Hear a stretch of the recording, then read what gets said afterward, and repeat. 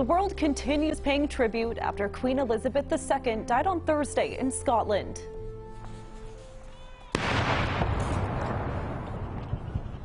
Gun salutes were fired across Great Britain earlier today, along with the sounding of church bells about 7 a.m. our time. Elizabeth II was the UK's longest reigning monarch. A two-week period of mourning is now underway. Live pictures now from Buckingham Palace in London. People have been gathering in the streets and leaving flowers and keepsakes in tribute to the Queen. This morning, Elizabeth's son, now King Charles III, greeted crowds outside the palace in London. About an hour from now, he's set to deliver an address to the nation. Let's get the latest now from the UK with Tina Kraus.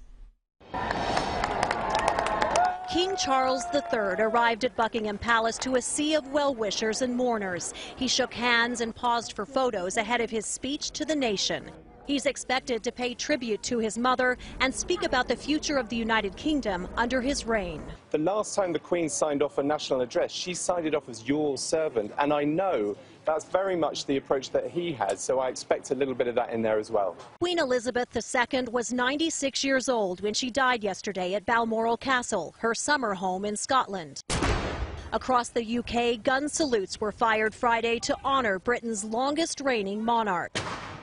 While the Queen remains in Scotland, many are coming here to her primary residence, Windsor Castle, to pay their respects. They are leaving flowers, notes, and looking back very fondly on their Queen. We knew this day would come, but I think it's just hit everybody as a nation like a bolt of lightning, really. We feel as though we've lost our own grandmother. Funeral details have not yet been announced. It is known there will be a public viewing in Scotland before the Queen is flown to London. She will lie in state in Westminster Hall for 4 days, where hundreds of thousands of people are expected to file past her closed casket.